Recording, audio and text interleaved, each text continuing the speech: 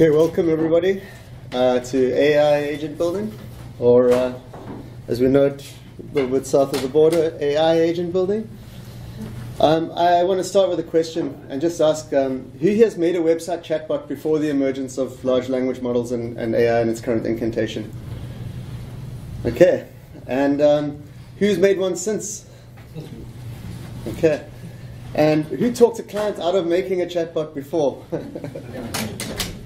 And who's now tried to change, who's changed position and now tried to talk that client back into now needing a chatbot? So this is a fairly common thing, I think. We've come a long way in a couple of years, and I'm hoping to show you some interesting techniques here as to how you can make these yourselves and using a set of open source tools and services and complement your Drupal sites with them. So this is just an example of a classic Canadian agent building workshop using advanced equipment. Clearly people know who know how to ski, know how to stand on skis at least, and a kind of a bunch of sort of weird creatures in the background that I'm not quite sure what they are. But okay, so my name's Greg Coppin. I'm a web developer and designer and consultant. I operate out of Nelson, BC, up in the mountains. I've been working with Drupal for 16 years, and over the last year or two, I've been working more with building out AI agents for different clients and consulting on strategy around how to set them up, and particularly in the education space, non-profits, businesses, e-commerce. So it's fairly new to me, but I feel like I've been getting a good handle on the tool set, and I'd love to share some of that with you guys today. Okay, so it's a good place to start with what is an AI agent. And so it's a software entity that autonomously performs tasks on behalf of a user or another program. Okay, so we're going to be aiming to actually build one in this session. So it's going to be sort of part theory, part practical. And the one that we're planning to build is going to actually be, we'll get to that in just a moment. But before we do, let's just have a quick review of where AI is in Drupal 11 currently. So I'm sure some of you might have seen the Dries note from the most recent DrupalCon, and there's some really exciting AI development starting to happen in the Drupal project, in particularly in Drupal 11 and the Starshot initiative. So while a lot of this is at a demo stage, these base modules are actually available already, and by some accounts though they're not quite ready to go. So I think the tools I'm going to show you are going to be a good supplement until these are production ready. So the main improvements that have been announced have been in the case of AI website assistance, similar to something that we're going to build today.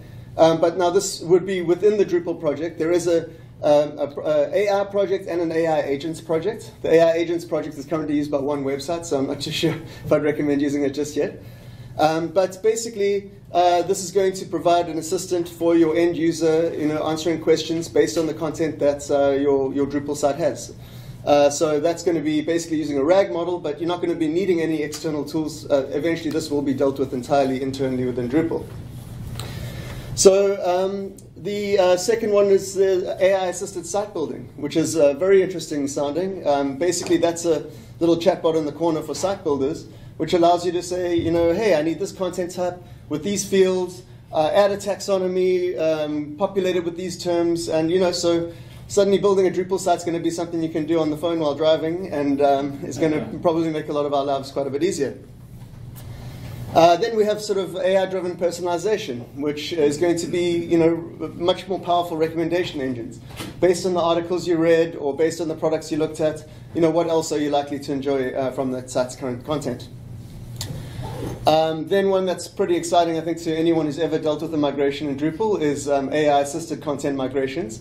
And, this takes one of the more painful parts and turns it into something that, in light of the demo anyway, that looks like it's going to be really straightforward to do. So this would involve pointing the agent at the site that you're wanting to import, and it would be smart enough to analyze what content types you would need, what fields you would need, what taxonomies you would need, and then takes over that migration component. So, it might be more practical and simpler sites than really complex ones, but any assistance in this area is going to be welcomed. So for content authors, we were going to have things like automated tagging based on the content, alt tags that are generated based on the images that are being updated, that are being added, and also enhanced AI content creation. So, let me help you summarize this. Let me rewrite this for you. And, so I think these are some of the AI developments that we can see will be eventually baked into the Drupal project. And, so there's exciting times ahead with this. But as I said earlier, it's a little way off still. And so, I'm going to show you a set of tools that you can use right now and be doing a lot of this sort of similar stuff. In particular, the first one, building a RAG-based website assistant using open source tools and services. Okay, so our objective in this session, and it's a little bit of an optimistic one, I'm really hoping we're going to get all the way through it, but is that we're going to be building a Pacific Northwest Drupal Summit conference assistant. So we're going to go through the process of training this assistant on the current website. We're going to go through the process of chunking up that data and embedding it in a vector database, and finally at testing and giving our chatbot a little bit of personality. So let's get started. Okay, so a couple of theory things we just want to get out the way first is like, I'm not too sure that this session was sort of aimed at all levels of experience. So I just wanted to introduce the idea of a large language model, if anyone doesn't know what this is yet.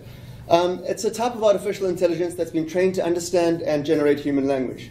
Okay, so this is done by being trained on large data sets and learning it learns how words and sentences are structured and how they relate to each other. And when given a prompt or question, it can use what it's learned to generate a cohesive response. So I like to think of this as the base cake. This is your chocolate or your vanilla or your strawberry sponge cake. And at this level, this is going to be useful in a general context like a ChatGPT where you can ask it anything. But this is not going to be useful in your localized website context of where you only want it to answer questions based on your website. You don't want people burning your ChatGPT tokens using it through your website. So the other thing is these large language models are very expensive to train, which is why there's only a handful of them out there, and they are made by big companies with big budgets, and they're very resource and energy intensive to create. So what we're going to be looking at doing is providing a fine-tuning layer on top of this sponge cake. And so I like to think of this as the icing and the cherries and the sprinkles. And, so fine-tuning is about taking a general purpose model and making it, turning it into a more specialized model based on your content. So one of the most valuable things that this does is it creates a boundary around what the chatbot can and can't answer information on. So, as an example, if you were to not have a specialized model, it's going to answer a question on anything. Once it's been trained on your data, we can tell it, hey, if you don't know the answer, don't answer. Say you don't know. So, this drastically limits the sort of liability associated with having a chatbot that's going to answer everything, and when it doesn't know the question, it's going to make it up. So, long story short, this is going to reduce or remove hallucinations altogether from your localized chatbots. Okay, so there's two main ways we're going to do this. The first is through a process called prompt engineering. And I like to think of this as what we're going to do to give our chatbot some personality. So we're going to be crafting a specific input prompt designed to guide the model towards generating assisted outputs. Okay, so it's a little bit of a dry way of saying, we're going to tell it how it must act, how it must respond, what it should say, what it shouldn't say, and we're going to give it some general fine-tuning based on that. Okay, the second level of fine-tuning that we're going to be looking at, and this is the more complex one, is to use a Retrieval Augmented Generation method. So you might have heard of this acronym been mentioned around chatbots before. It's called, it's known as RAG. And basically this is going and saying, hey, we know that you know everything about everything and you can answer questions on all of that, but we only want you to answer questions based on this data set which we've provided you with. So with the combination of prompt engineering and this specialized training, we're going to give this chatbot a nice tight boundary to work within and be able to answer your questions meaningfully based on your content. The cherries on top, as such. Okay, so I remember 20 years ago when I was a young developer writing average code that I really appreciated software with an intuitive UI. So lots have changed since then. I'm now an older developer, still writing average code and appreciating an awesome UI even more. So in that context, Flowise is the tool that we're going to be using as the sort of heartbeat of the operation here. It's an open source, user-friendly, no-code platform. It's built on top of LangChain, which is a well-established framework for building applications around based on large language models. What's really cool about this is that Flowise being this sort of really quick to prototype and build out ideas with UI, that can really have a good shift towards a full production version written solely in code at the end of the day, if needed.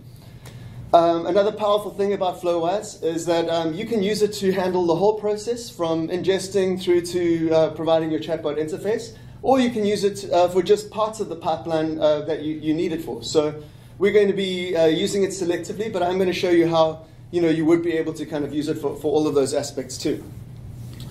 And didn't start the timer. Okay. Right. So the other awesome thing about Flowise that can't be understated is the fact that it now supports multi-agent networks. So we'll have a little bit of a demonstration as to what that means a little bit later on, but it's a really powerful concept. Okay. Oh, were you supposed to hit that? Yes. Were you supposed to hit that button? I'm sorry, say again? Did you start it? Were you supposed to hit that? I did start it, yes, thank you. Okay. I forgot to start the timer though. Okay, so let's go through briefly what this Retrieval Augmented Generation pipeline looks like. Okay, so on the far left-hand side, we've got our data connection, our source. So in this case, this is going to be our Drupal site. In this case, the Pacific Northwest Drupal site. There are various ways to ingest this data. We'll go through that in a little bit, but the one that I'm going to suggest as the most powerful is to actually use an external service called APIfy, which I'll demonstrate to you shortly. So what we're going to be doing is loading this data from our website, and we're going to be transforming it because pages and pages of data are not that helpful to our chatbot. So what we're going to do is we're going to chunk it up into lots of little pieces, and so that's the transformation stage. And we're going to then be going through an embed process, which is going to be converting this content and its relationships into vector arrays, which we're then going to be storing in a vector database, which we're going to be using Pinecone for. And finally, this is what our chatbot's going to be talking to be able to respond really quickly with answers to questions from our content. Using these vector arrays is way quicker than it's ever going to be trying to find a keyword going through a huge data set. So let's see how this works. Okay, so there's several different ways we can get our data from a Drupal site. The one that I tend to prefer for most use cases actually at this point is just scraping the pages directly. There's a couple of reasons for this that we'll go into, but really one of the most important is that it retains the content structure. So if you have links in a page, if you have images in a page, as long as we're converting that to Markdown format, we can actually retain those links and images within our chatbot context, which is a really powerful thing. Of course, there might be areas of the, you don't want to do a giant 5,000-page scrape every time the website gets updated or on too much of a regular basis. So there might be areas like, let's say, your news and events that you want the chatbot to be up to date with, but those could be then being supplied through a Drupal core API, using JSON API and being able to query your content directly. That's where you could be hitting that 3 times a day or once a day or whatever it is, to be getting updated content and adding that to your training set so that that chatbot is current on your website without needing to go through a giant scrape every time. Drupal views with REST exports. So this is a really powerful way for us to make custom endpoints that can speak directly to the chatbot, giving it just the information that we want it to. This is a really powerful method actually, and combine that with Search API and Apache Solr, and in particular Apache Solr Search API attachments, which is quite a mouthful. But we can now be serving up content that's stored deep within the bowels of our site in the form of PDFs or Word documents or things like that. So in particular, I've had success with this on a large school district site, multi-site that I manage, which has 22 associated schools. And like any educational institution, there is a huge amount of knowledge locked away in PDFs. policy information, minutes of meetings, all kinds of stuff where if you wanted to find that usually, what you would need to do is search for that file on the website, eventually find the file, open the file, search within the file to find what it is. And so now this gives you the capability to be able to just actually query, ask the question, policy related, what's the school dress code or something like that, and it can answer you right from the home page and link you to the relevant policy document. So this is a really powerful concept, especially when you apply it to any sort of government websites. A lot of nonprofits too also have a lot of really valuable content deeply buried in PDFs, and so this is a great way to surface some of that really important content. And I do just have a little example. Oh, no, it's going to do it on the wrong one here. Okay, let me just get over to here. Okay, 1 second. I do have an example of what this kind of JSON output looks like, if I can get my cursor. Copy that.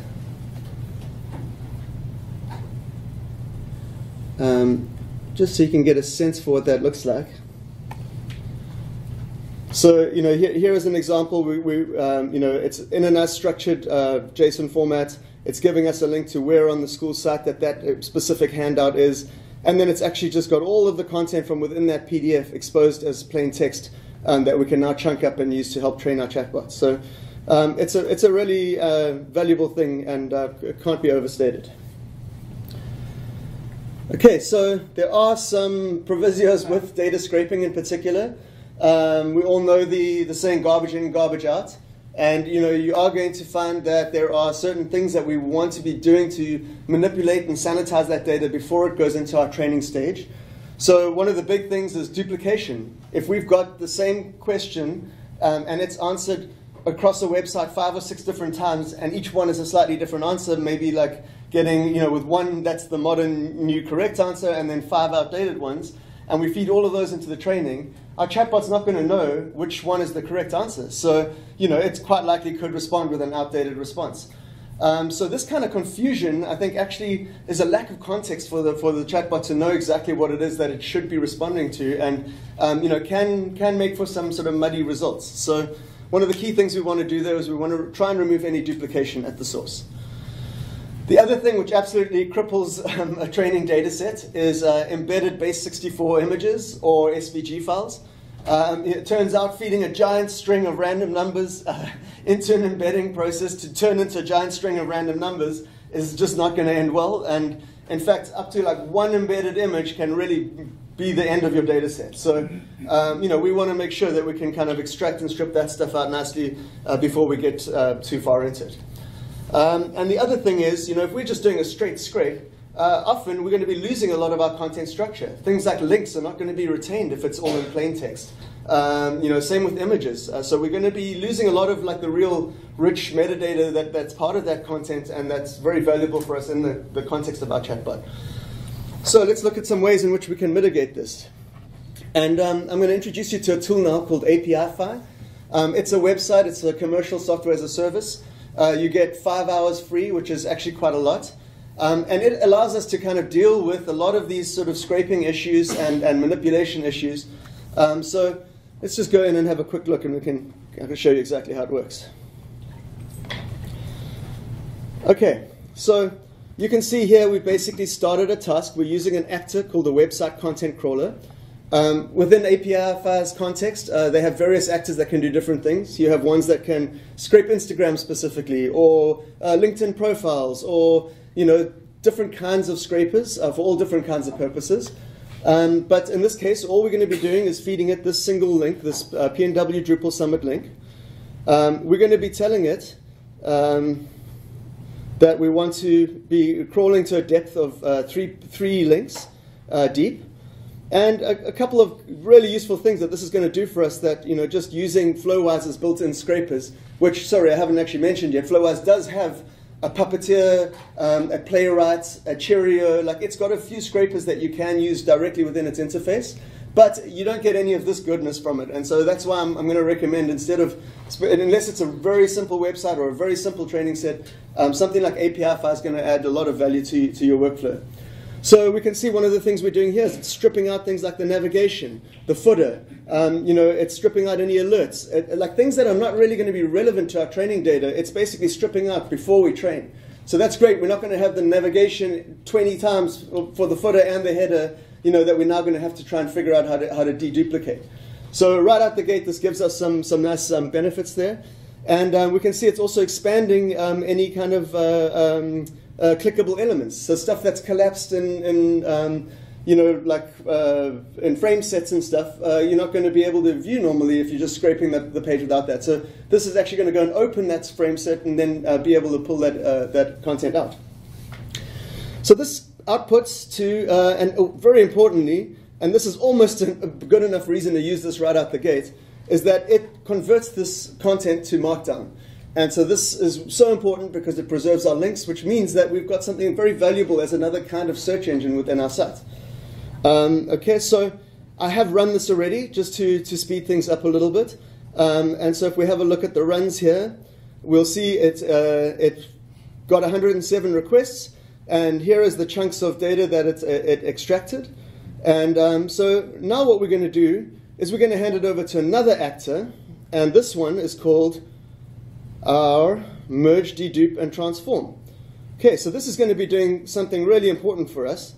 And basically, so what I've done is, just to fill in a little missing gap there, basically that scraped set goes to this data set.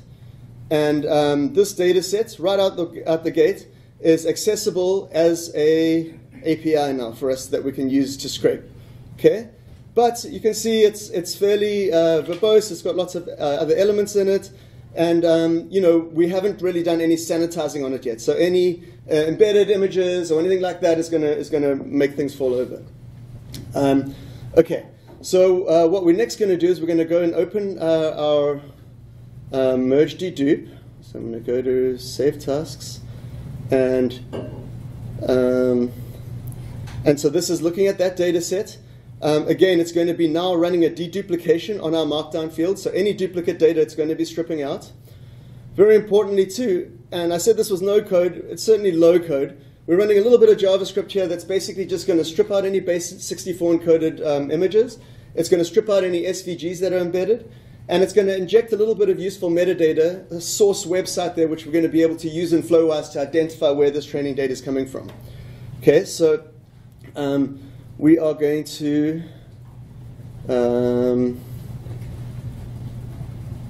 sorry, I need to go to the Save Tasks. Was it the runs? Okay, and you know what? We're going to just use this one. So basically, we can see where this has gone, and this has been run. And another interesting thing about API-Fi is it spins up a Docker container or Docker containers to do the scraping for you. So it's very resource effective. When you have a paid plan, it can do them in parallel. And so if you're doing huge scrapes, it's a really valuable tool for that. Okay, so what we're going to do is we're going to go to our Pacific Northwest Drupal Summit clean data set. So this we're going to go and have a look in a new tab. And we're going to see we've got a nice clean data source now. All we have is the Markdown field, the relevant metadata, and the URL that it comes from. So we're going to just go and copy and paste that. Okay. And then let's advance here. So now we're going to go over to Flowise, and we're going to have a look at our basic agent setup. Okay, so welcome to Flowise. As you can see, it's a sort of node-based interface. You have a huge amount of things you can add and adjust on the left-hand side here. We're not going to go into too much depth in it because we've obviously got quite a short amount of time for what we're trying to achieve here. So I will just very quickly take you through what these little nodes that we do have set up are. So we have a OpenAI node. And so this is basically telling us that we're going to choose, we're going to use ChatGPT is going to be the large language model that we're going to use. And as you saw there, there's all kinds of flavors of ChatGPT. So we're going to just use ChatGPT for Omni for now. we have, this is the sort of the main node that we use for our conversational retrieval QA chain. So this is our actual chatbot. Attached it has a buffer memory. So that's just so that it can recall the conversation in the like during a session, so that it's not going to be answering, forgetting who you are every time you open the same chatbot on the same website. There are different kinds of memory we could use. We could be storing that in Redis. We could be storing that in any other kind of external database. Okay, so over here we have our Pinecone vector database. We're going to go into this in a little bit more detail in a moment. And then this is fed by two things, a text embedding, OpenAI embeddings, where we can see here that we're using the text embedding model, text embedding 3 small. Okay, so we're going to make a mental note of that because that's going to be something we're going to use when we set up the vector index. And finally, we have a Postgres record manager here. So this is really just to try and help us prevent duplication and allow us to kind of run incremental updates. So all that this is it's a separate database with a flat structure that's going to be storing hashed values of what's been inserted into our vector database, so that it knows if we rescrape the website, it's not going to need to re-upsert 5,000 records. It's going to just do the new ones. It's going to delete any that have changed. And so this allows us to kind of be able to manage incremental updates. Okay, so what we're going to be doing now is creating a data store. Okay, so let's just do a search for data store. Data store's over here. Okay, a document store, I'm sorry. And so what we're going to be doing here is we're going to be saying, okay, this is our PNWDS demo. Okay, and we're going to be opening this and adding a document loader. So you can see there's all different kinds of data sources you can import from here, from your simple CSV files through to Figma documents, through to Notion pages and databases. So, this is one of these really powerful reasons for actually going down this route of using Flowise, is there's so much baked in for you to get going with that, really to be researching and writing all of this yourself, it's going to take a lot longer to get up and running just to proof of concept something. Okay, so we're going to be loading from we're going to be using the get method. I'm going to be pasting in that API file data set that we just said there. Okay, now we talked about, how we're going to actually chunk up this data, because at the moment, it's going to be these big blobs of information, and for the embed into the vector database, it needs to be smaller chunks. So here we have a couple of different strategies for that. So we're going to be using the Markdown text splitter, which is going to break it in semantic sort of chunks based on where headings are. So another often used one is to actually use the recursive character text splitter. So now you can tell it, okay, every 1,000 characters I want you to split this chunk, but I want you to overlap the chunk with the next chunk by like 200 characters. So what this does is establish relationships between the chunks. So if an answer comes from chunk B, it knows that the stuff in chunk A and the stuff in chunk C is quite likely related, and so it's going to kind of draw that as part of the relationships in that vector array. Okay, so we're going to choose Markdown text splitter, and again, another awesome feature here is we can actually preview what are these chunks going to look like. Okay, so we can see it's broken it down into 221 different chunks, and we're going to say that that's good for what we want to do now, and we're going to let that work for a moment. We just refreshed it, and we're getting the green light there, which says, okay, cool, we've now got this data set that we've got from API file that's been trained on the site. We've got it chunked up and ready to go into our embedding process.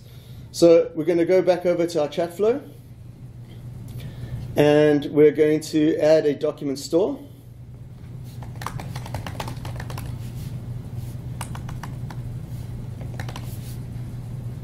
Oops, no, sorry.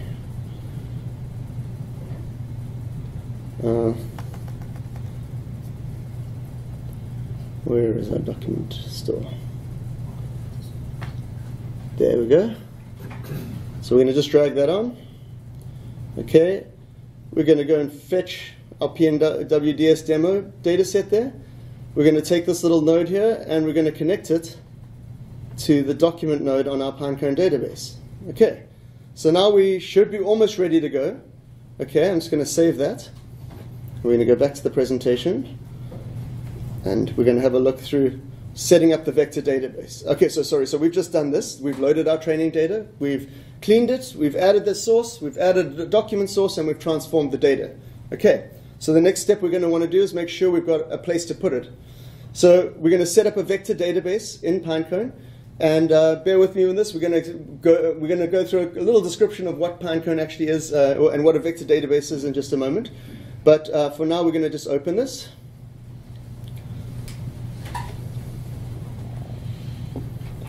Okay, and we're going to create a brand new index. And we're going to call it PNWDS demo.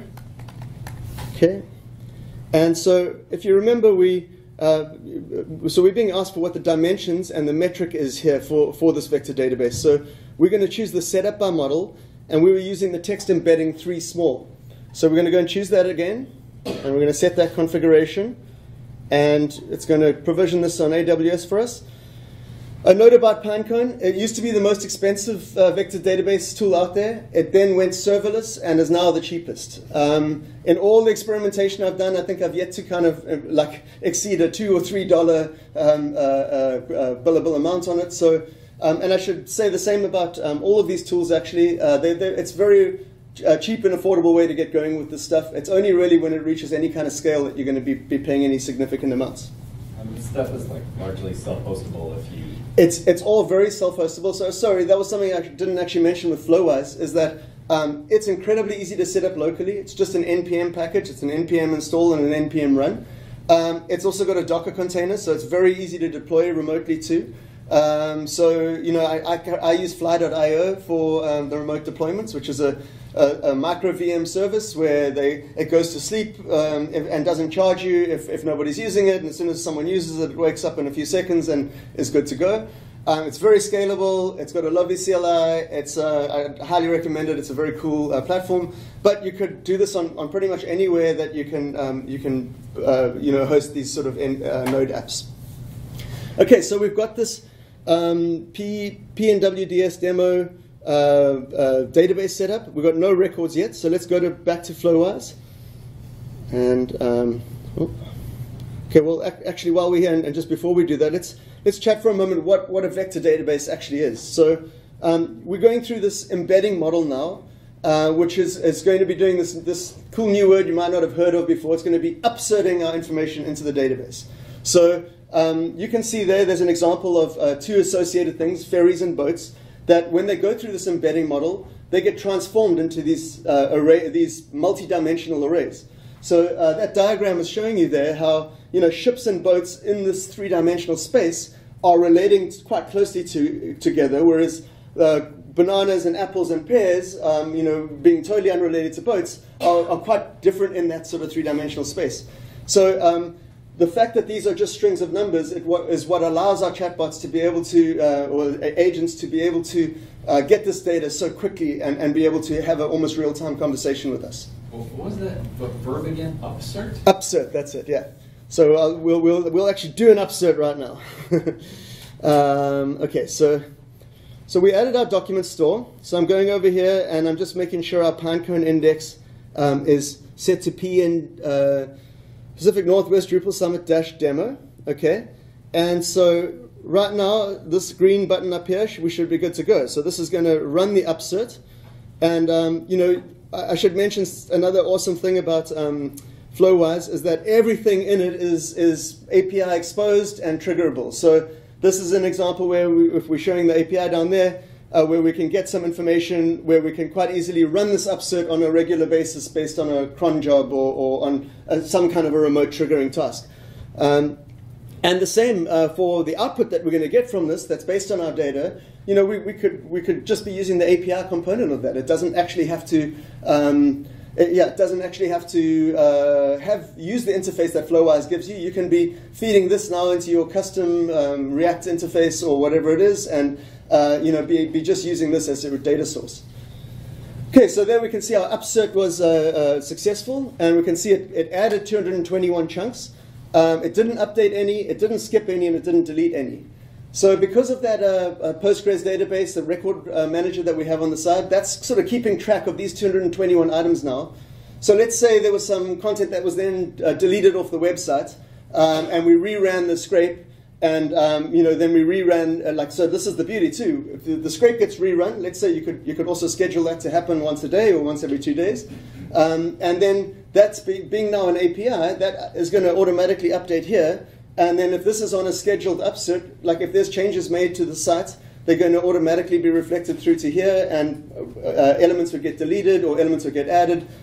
So this is quite a nice automatable process to be able to put this on a schedule as opposed to need to manually run it each time. Okay, so if we don't believe it, we can always go over to our Pinecone database, and there we can now see we've got 221 records in there. If you're curious to see what these records look like in terms of their storage, this is what one of those multi-dimensional database arrays looks like. It's quite a mouthful. It's not really super human friendly, but it's very chatbot friendly, and that's what they like to work on. So, okay. Sorry, there we go. Okay, so now we're going to go and give it a little bit of personality. We're going to do a bit of testing, and I'm going to show you a couple of the really cool feedback tools that are within Flowise, and also how we can get this onto a remote website and added some branding and some theming and that kind of thing. So, how are we doing? Okay.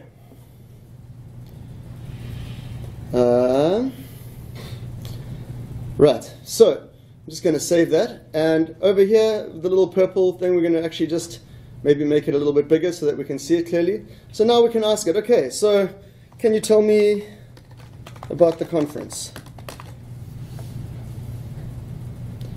Okay, so it tells me the conference is called the PNW Drupal Summit, a 3-day event featuring insightful sessions. If you'd like more information, feel free to ask. So it's showing us, great, it's working in our training data. This is the first step we need to confirm. But it's pretty boring, it's not really kind of giving any sort of flavor there. It's not like, it's not being helpful. It's just kind of giving us the info. So let's ask another question, like what sessions on AI are there?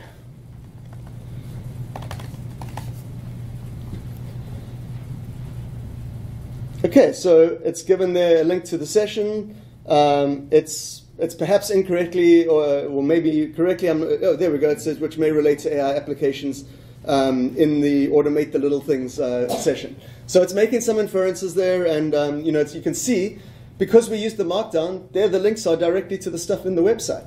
So clicking on one of those now is going to take us to that person's profile, and so already we're seeing some value from this. But now let's look at how we can kind of juice it up just a little bit more. Okay, so the first thing we're going to want to look at is changing our chatbot prompt. So you can see right here, this is where we've gone, and this is where our actual info is on how the chatbot should behave. So you are a helpful website assistant that should answer questions based on your training. Be polite and courteous and friendly. Okay, pretty generic, pretty bland. It's doing that, but it's not really going out of its way to be helpful. So now I'm going to show you something that's like another one of these very big advantages as to why Flowise is a tool you really highly recommend that you look at. And also is going to give a very quick demonstration of something called a multi-agent network. Is we're now going to use a built-in template. So I haven't mentioned that yet, but Flowise also comes preloaded with a whole ton of awesome templates. So to get going on some of this stuff, you just literally can start a template, add your own credentials, and start to experiment. We'll have a little look at what some of the templates are, but this was really mind-blowing when I found this, and I'll never handwrite a prompt again. Okay, so what we're looking at here is a prompt engineering team. So we have a supervisor over here, that's the boss. And the boss is now speaking to the prompt creator and says, you are a prompt engineer. Your job is to craft system prompts for AI agents based on user requests. And it gives an example of the kind of prompt that I want you to do. But it's not good enough to just have a prompt engineer. There's got to be a reviewer to make sure that the prompt engineer is on task, right? So now when the prompt engineer is done, and if we look at the end of this prompt, it should say something like that. When you're ready, hand it over to the, let's just see how big this actually is. Okay, those are examples of the prompts. And when you're ready, hand it over to the reviewer to review. Okay, I'm not going to scan through all of that to find that, but I'm sure it's in there. Okay, and so then the prompt reviewer says, you are a meticulous and insightful AI specializing in reviewing and enhancing custom prompts. Okay, so now we've got a team that's ready to help us give our chatbot some personality. Okay, so I've copied and pasted a little like this. So pre-learning about this feature, this was what my prompts would look like. I want to you are an assistant for the Pacific Northwest Drupal Summit. You should be geared towards helping conference attendees decide on sessions and find out information about the conference venue and associated events. So that would have been the length of my prompt. So I'm going to just copy that in there, and we're going to give this to the team and let them work out a proper prompt for us. Okay, so something I just want to point out here as we watch this work. What we're seeing here is this sort of development view. And, come on, just check here, it should be,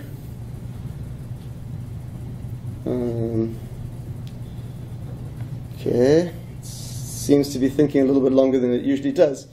But, barring that this works, what we should see is the supervisor say, hey, we've got a prompt for you, hands it over, we see the prompt engineer work out what it should be, and then the prompt engineer calls the reviewer, and the reviewer says, hey, it's good, but you need to change this word. If you change this, it should be better, and make some corrections. And then it gives you what your finished prompt is with the review at the end of it. And let me just save and refresh this page just to see if there's a timeout issue happening there. Just paste that again and see. Okay, there we go.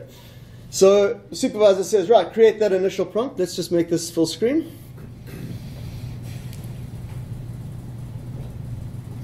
Come on. Okay, so it hands it over. The task has been complete. Okay, wait, sorry. So supervisor says, right, prompt's ready. Review it now. Hands it over to the prompt reviewer. The prompt reviewer says, great. So now we've got a much better prompt looking here. Welcome to the Pacific Northwest Drupal Summit. As a dedicated website assistant, your primary objective is to enhance the experience of conference attendees, blah, blah, blah. These are your responsibilities. Conference overview, venue information, associated events. Here's some guidelines. Here's the output expectations. So this just shows you that there's a lot more to kind of generating a good prompt than sort of, just writing a paragraph of what you think it should do. And so then basically this is the reviewer saying, hey, I'm going to change some things. I gave it a more concise name for clarity. I broke down the primary objective into clear sections. I added a separate section for guidelines to emphasize the importance of using verified information. I clarified the expected output. And so then the supervisor says, great, it's been through the team, and this is what the end thing is. So the agent name is now going to be called the Pacific Northwest Drupal Summit Assistant. And we're going to go and just copy this.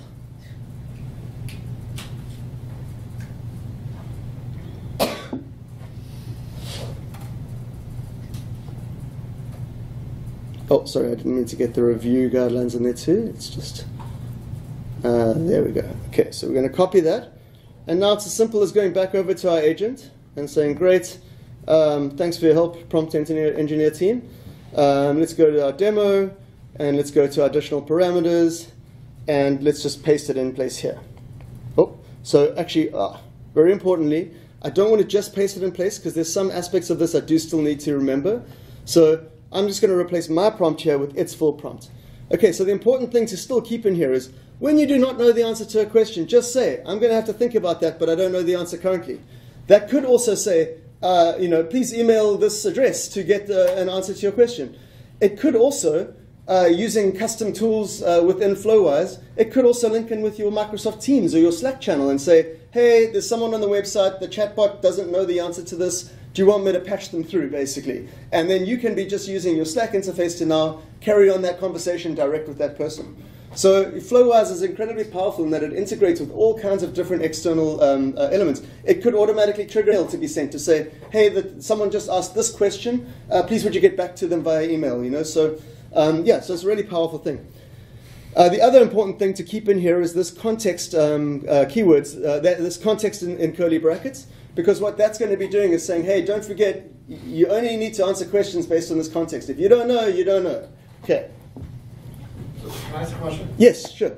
So don't you need two prompts, right? Don't you need one prompt to get the context of it? Absolutely, yes. And thank you for bringing that up. I was just going to mention this. No, it's fine.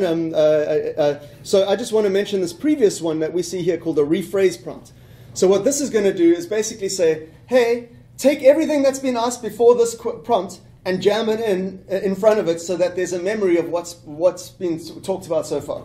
So that's how you can say, tell me about this session, and then you can say, what time is it? And it'll know that you're talking about that session that you just asked about because it sort of plugs in the history. So, you don't see the rephrase prompt. That is kind of invisible being added in front of yours. But thank you for pointing that out. Very importantly, that does give us that historical context. Okay, so now let's try and ask it a similar kind of question. Let's just start from scratch there again. And let's say, tell me about the conference. Okay, so you see now we're getting a whole bunch more information. Well, it's sessions and workshops, it's prominent speakers, it's networking opportunities. So tell me about the social events.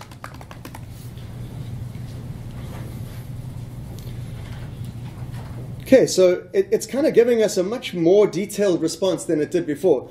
Now, we've chosen to not give it a whole ton of extra personality. We want it to just be still courteous, polite, and to the point.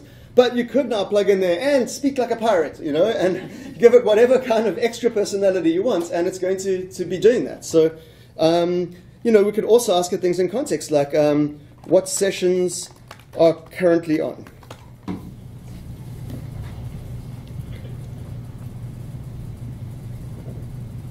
Well, 1:30 to 2:30. Okay, maybe I didn't get that one.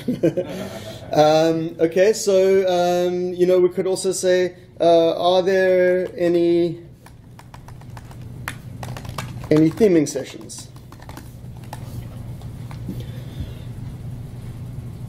Okay, great. There's Andrew's one popped up at the top there. And yeah, so there we go. It's pulling out the two theming related sessions. And as we can see, it's giving a lot of extra detail on them, which is great. Okay, real world now. We're going to want some form of testing this. We're going to want some form of people being able to say, hey, those aren't sessions that are going on now. Bad answer. Sorry. And we need some kind of feedback here, right? So we have a couple of ways to do this. And I don't quite understand why this is so deeply hidden within the Flowise interface, but this is some of the most powerful features of Flowise, and that we're going to have a quick look at right here.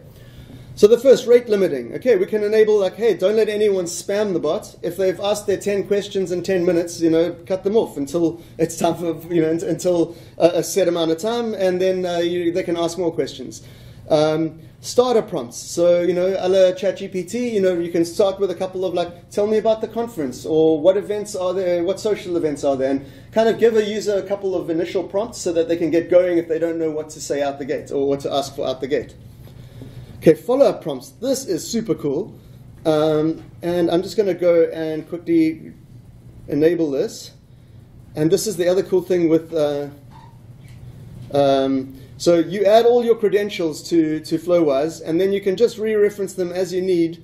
So basically, I'm going to just save this at its defaults, and we'll have a look at what that is. But firstly, this is a great testing tool.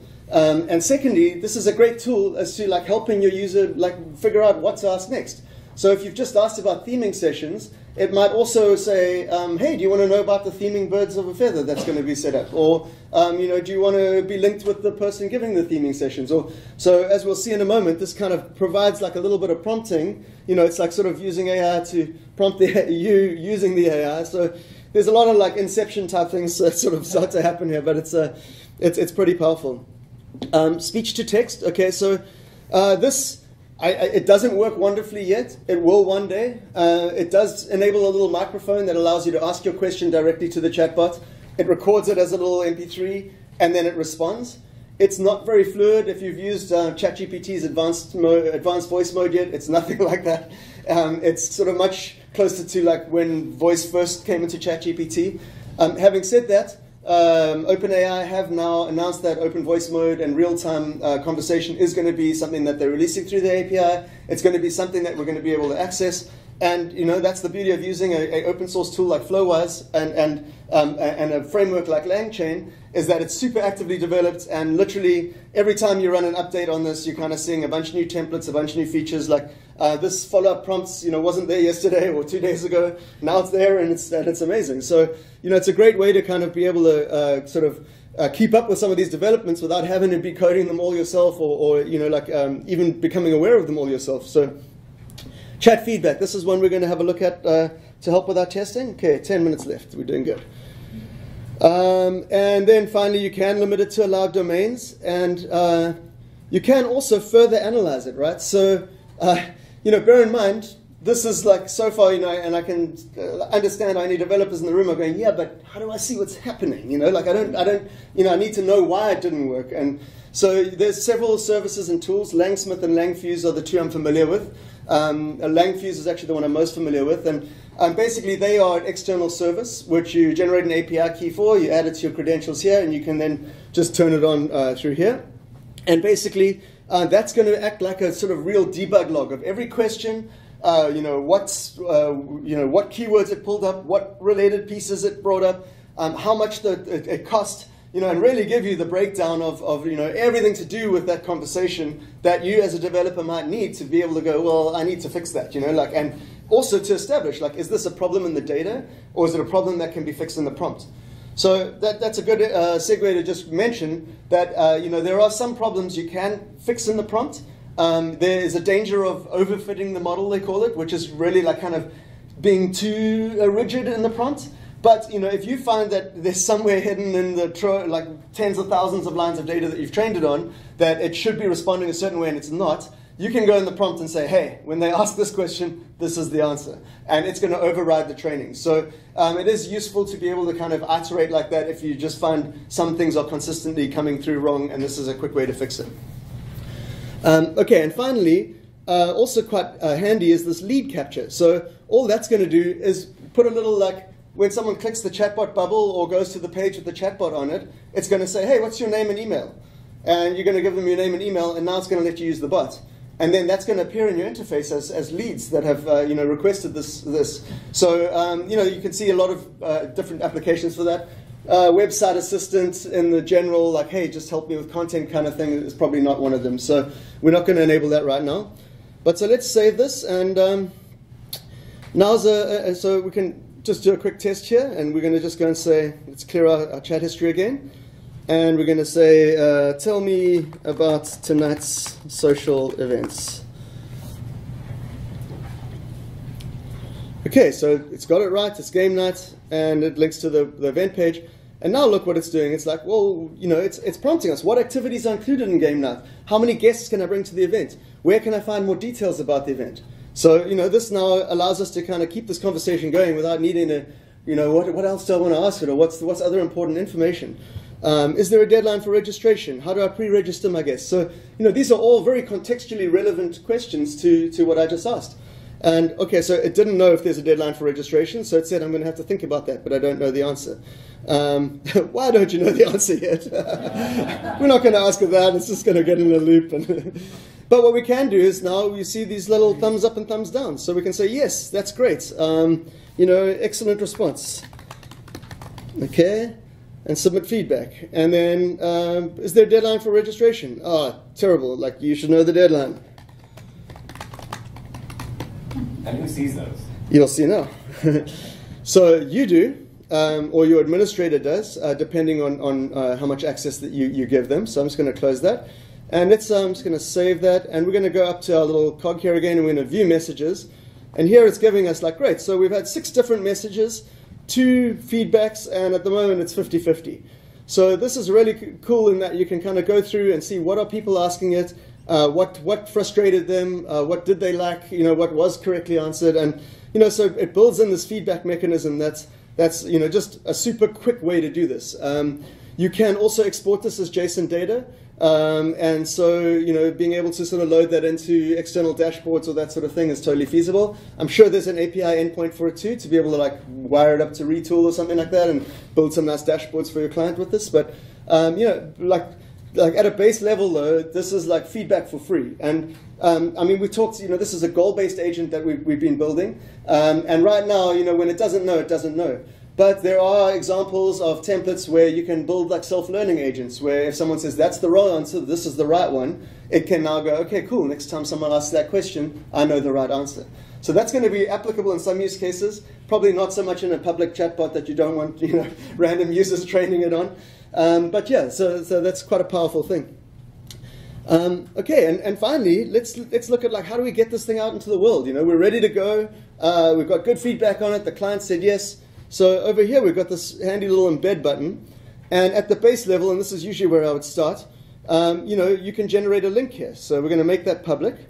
You can copy the link, and we're going to go and just paste it in a new tab. Okay, and so this is usually where I would start with sharing with the client, because usually you're going to go through a few iterations of these. And I mean, you can see right now it's pretty bland. If we look at the slide, you know, this was the first little demo I put together, where we put the logo in, we set some custom colors, and you know, and all of that's just done through that interface. But right now, you know, we can say, you know, tell us about the end of the day tomorrow. Trestle us. Okay, no, that's right. Okay, well, tell us about other events.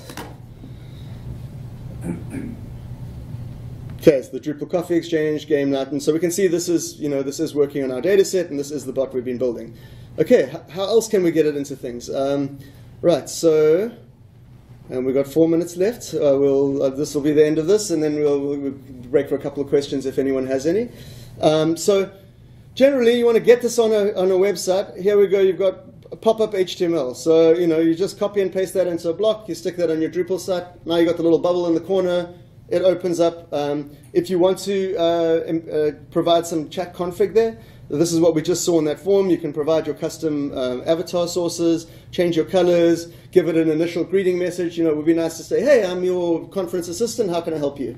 And, you know, give a prompt for the users to like how they're going to be able to use you. But there's a lot of other ways to do this. We could also offer this as a full page. So this could just be iframed in on a Drupal page. Then, you know, you've got React components, both for the pop-up and for the full page. You've got Python integration. You've got just vanilla JavaScript integration. You've got basic curl requests. So you can see there's a lot of different ways you can kind of get this out onto your different platform or site without really a whole lot of technical expertise. If you have the technical expertise, you know, that Flowise UI front-end agent, that's also open source, right? So you can just fork that and you can customize that however you need. You can add whatever custom functionality you need in there, and that way, you know, it can be calling things within your React app, and you know, really be integrated in a way that it doesn't rely on page, like it doesn't have page refreshers and things like that. So there's a lot of great ways to kind of include this and embed this, and yeah, and I think the final slide I have is just a quick note on that fly.io. You know, this is a super simple way to deploy. You know, all you really need, there's a little bit of setup involved with mounting a volume and then sort of setting the volume in the Fly settings.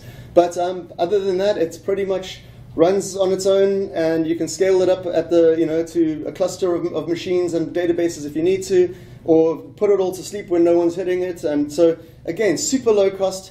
This is like they give you $5 a month free, and like you actually have to really be using it to even exceed the $5. So, you know, this is pretty much just free at this point if you're just using it for development projects. Great. So I do have a link tree put together of all the links that I've talked about in this talk. You're welcome to go there if you want to access any of these tools. Also included in there is a link to the Flowise instance we've been using. So if you want to go and spend a little bit of time analyzing what we've done there today and messing around with it, you're welcome to clone it. I'm going to leave it up for probably a week or two after this. I believe it might ask for a password, a username and a password, just in a sort of HD access type thing when you get there. That is grow is the username and agent is the password. That's the sort of new entity I'm starting to provide sort of AI consulting and AI agent building under. And I hope to have a website and sort of brand together for that soon. But thank you very much for coming. And there was a lot of information crammed in. I hope it wasn't too much for you. And I'd be happy to entertain any questions. We've got 1 minute. Yes? I think I missed a step somewhere. So okay. At least one will say. So you scraped all 100 whatever pages. Yes. You created embeddings, Yes. went to the RAG database. Yes. From there, when someone asks a question, Yes. it's not passing the entire contents of the RAG database to the LLM. No. So this is kind of related to my question before, but you answered a different question, which is fine. Okay, okay. But is there a prompt to get the subset of data out of the RAG database Well, that based on the prompt, that based on the question the person asked, and then send that as the context to the LLM for the answer to the human? I think that's what it is doing. Our conversational retrieval QA chain, so this is tied to our vector store retriever, which is the Pinecone database. So it is kind of getting that vector array, and that's kind of then querying what that associated data is. Is it just taking what the human entered in the chat box, Yeah.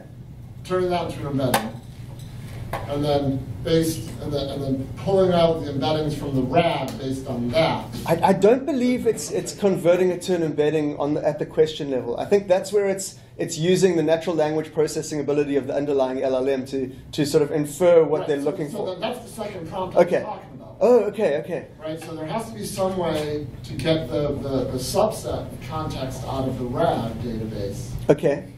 that you pass to the LLM with the big prompt that you engineered. So I'm kind of curious about The subset factor. yeah, Okay, so how does that come about? this is a simpler example in that we have one vector database. Yeah. Flowise has, and let's just quickly show this templates page. It's called Marketplace, which is a bit misleading because it's all free. Sorry, maybe our VM went to sleep. Oh no. Okay. Let's see. That's my question boils down to. How do you get the subset of data out of the RAG database? Okay, so it might be that you have multiple vector databases. So context is a big issue here too, right? Just to use an example, for the school district, I initially thought, great, we're going to scrape together one big blob of data for the district and for the 22 sites. And now, great, we can answer anything on that. But it lacked a lot of context, because if you asked about a document, it would say, yeah, sure, here's a link to the document, and it would just pick a random school and link to that. So now I'm in the process of restructuring that as a multi-agent thing, where each school would have its own training set and its own agent. And when the supervisor detected a keyword, which was a school name, it would just hand it over to that agent. But another way to do that would be to have multiple vector databases, and then put in some sort of an if-else kind of statement to say, hey, if they mention this, make sure you get the data from that database. Otherwise, we want to go into the main database. And so there are ways to be able to kind of slice and dice it up. I think I'm not too sure why that's not.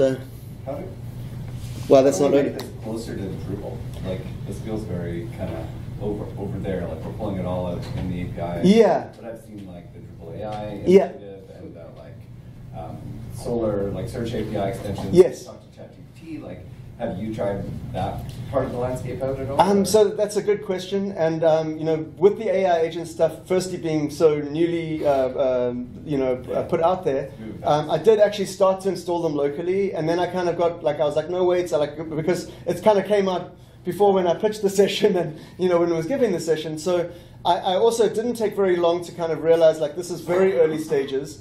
And actually, it's better to just talk about what the possibilities are when that sort of matures, sure. and then offer this as a sort of a stopgap until then.